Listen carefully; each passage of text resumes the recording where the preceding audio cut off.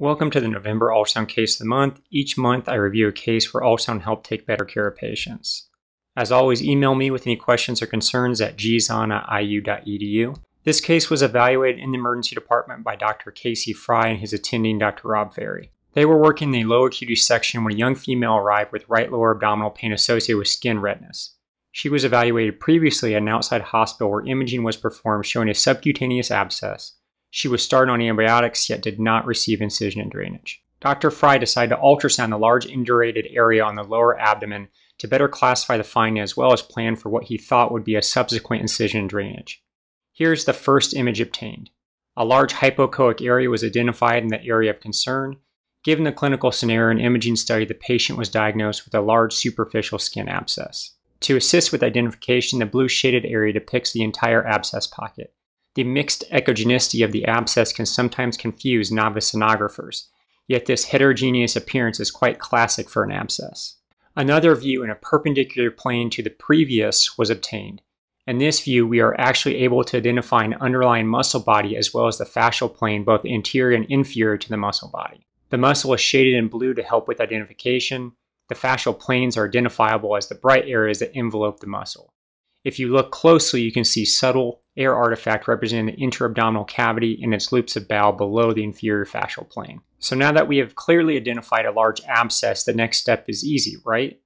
Let's just numb the patient and perform an incision and drainage. Bread and butter emergency medicine. However, I think we all have struggled to achieve adequate anesthesia in these large abscesses that allow complete and effective drainage. Local infiltration is often difficult given the size and tends to be ineffective.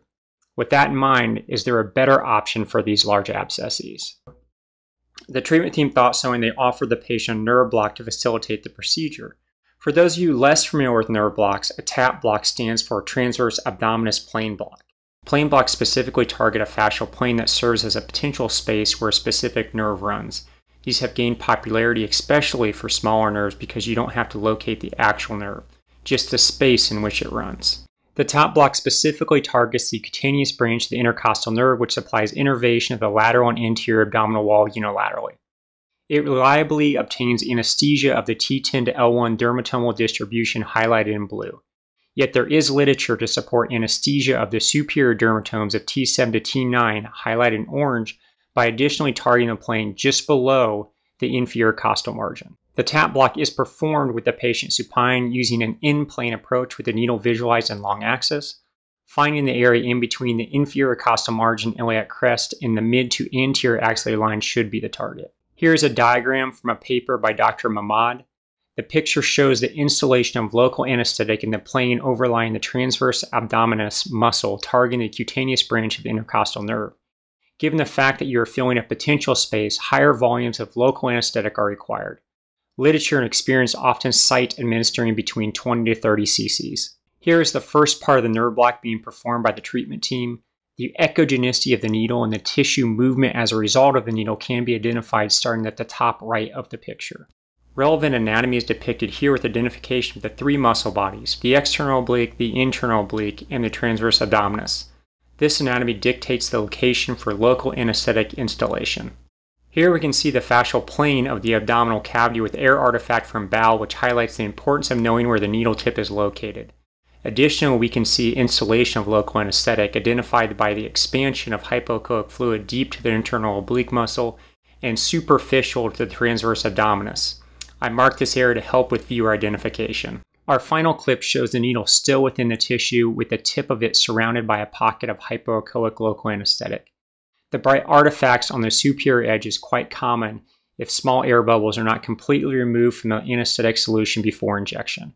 Since these findings can be subtle, I highlighted the hypoechoic area of local anesthetic in green. The internal oblique muscle, which is inferior to the external oblique and superficial to the transverse abdominis, is shaded in orange. While I tried to clearly show anatomy, it might be a good idea to again review the last few anatomy slides if this is a newer concept for you. While this case highlights a TAP block, there are numerous plane blocks and nerve blocks which have the potential to make your life easier and your patient's experience better. These plane blocks are quite easy to perform once you identify relevant anatomy, and if you have the skill to perform an ultrasound guided IV, I am confident that you have the procedural skill for this type of block. It is important to reiterate that plane blocks require a large volume of local anesthetic because you're using the potential space of the fascial plane to help disseminate the medication, because you are not putting a small amount of medication right next to the nerve like a traditional nerve block. Finally, I don't advocate for this or a similar block for a simple small abscess or minor procedure. However, these types of blocks can be an additional tool at your disposal to help take better care of your patients.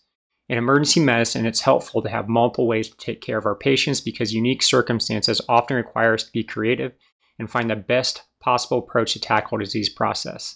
In the correct situation, I think utilization of this skill leads to better patient-centered outcomes. Thanks for watching, and continue using ultrasound to help take better care of your patients. As always, email me with any questions or concerns.